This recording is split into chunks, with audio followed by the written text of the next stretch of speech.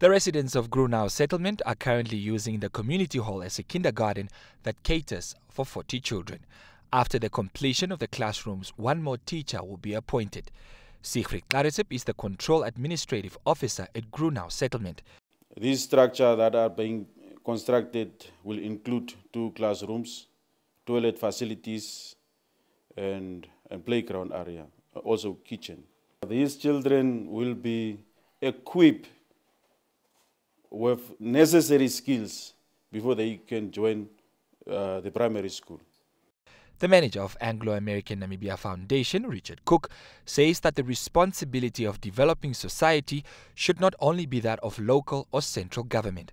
He says that it is the responsibility of all corporate entities to make sustainable corporate social investments in the areas that they operate their businesses.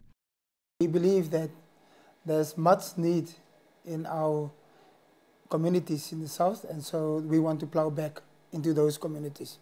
As you can see yourself, the hall there that's been used for the kindergarten, the trustees and ourselves had a look at it, and we realized that we should do something about it. The tiny settlement of Grunau is home to 800 inhabitants, which is made up mostly of unemployed young people. Sarah Jacobs is employed as an administrative officer at the Grunau settlement office and travels every day from Karasberg, which is 40 kilometers east of Grunau.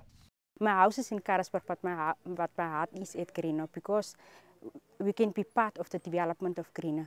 We can help to upgrade the people, especially the youth in Grunau.